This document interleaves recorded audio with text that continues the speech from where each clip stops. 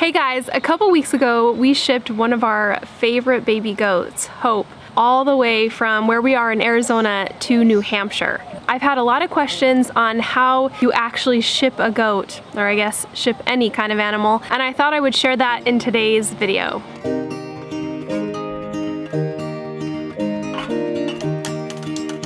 So the first thing you have to do is look up the requirements from state to state. So this is just in the US. But you can go to this website, it's called interstatelivestock.com, and that's where you can see what the requirements are to leave your state and to get to a new state. After you get that checklist, then you're gonna need to decide on which airline to ship with. The airline we decided to go with was Delta because they have their own program. It's called Delta Cargo, and it's really easy to set up. So there are quite a few rules though you kind of have to abide by when you're shipping a goat. The first one is they have to be 10 weeks old and they have to be weaned. They need to have a vet health certificate. And then the last thing is the temperatures in both locations need to be between 20 and 80 degrees Fahrenheit at the high of the day. So that was a little tricky for us because we were shipping from Arizona, which the high of that day was like 76, and then we were shipping all the way to New Hampshire where the high for that day was I think 22. So we barely skimmed by that requirement.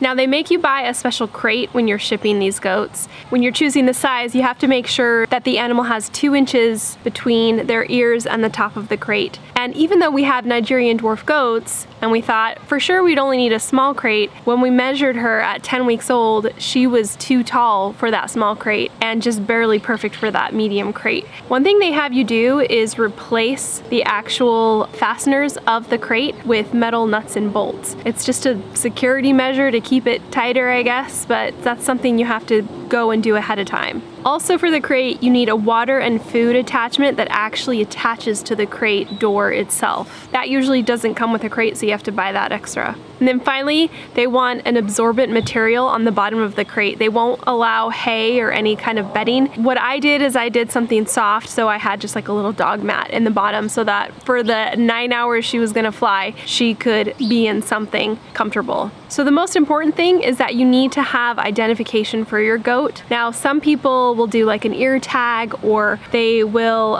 just do like a collar, but for goats specifically, they require a tattoo, which is something that's pretty normal in the goat world. We usually give little ear tattoos when we're doing any kind of goat registration. So luckily for us, Hope already had her tattoo that we had given her, but before we dropped her off the day of, the vet gave us a really great tip to take a permanent marker and draw on the tattoo so that it was really readable and there was no question on which goat she is or which animal she is. Now, planning the flight was crazy because you can't schedule it any earlier than 14 days in advance, and then the vet health certificate needs to be scheduled within 10 days of the flight. So we were like crunch time. We had to schedule the flight and then hurry and schedule the vet visit and get that all right at the exact time. The cool thing about shipping with them is that we didn't have to pay for the flight ahead of time. They just had to schedule the flight, and then when we showed up, we paid for it there, which was nice because I worried about like cancellations and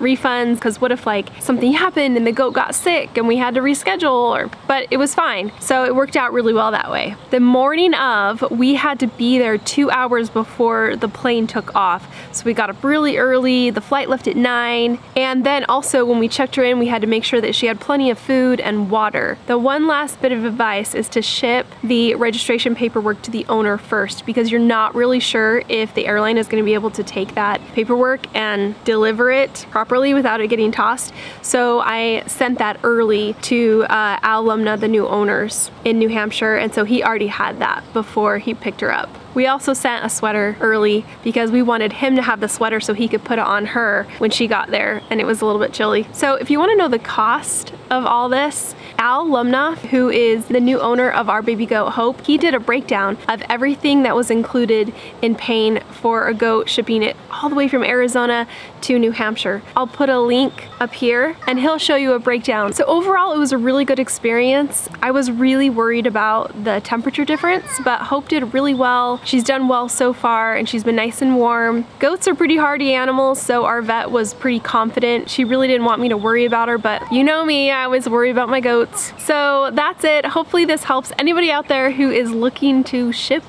a goat. See you later.